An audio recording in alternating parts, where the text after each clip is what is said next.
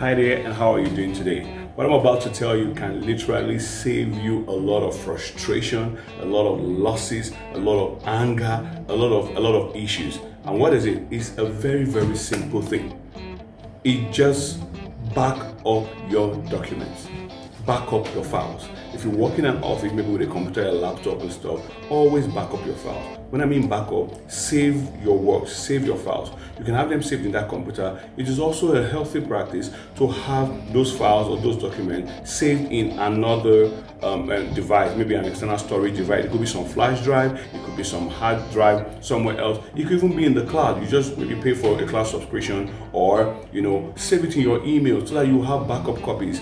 You never know when that computer could develop a problem and you never get those files back, or it could get stolen, or it could get lost. But if you have done your backup, it will reduce the effort you need to retrieve those documents. But if you've not done that, it could be sorrow upon sorrow, wailing upon wailing. And you can also apply this even not just at work, in your business, in your personal life, maybe your certificates, your documents, your landed properties, those documents.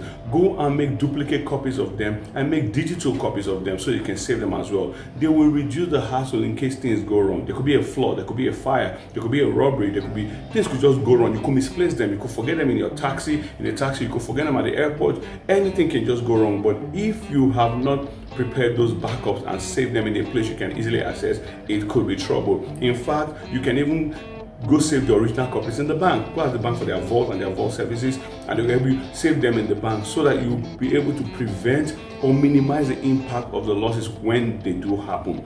This can save you time, energy, frustration, and a lot of money. All right, so practice this and do it as frequently as possible. Maybe every week, every month, every quarter, every 6 months. Do it as frequently as possible, because you never know what can happen next. Hope it was of value to you. Share with others. You may just be saving a life, All right, and subscribe. Don't forget to subscribe so you can see other videos I do about tips like this that can help you both in your finances, both in protecting your money, protecting your documents, protecting your digital assets, and all that.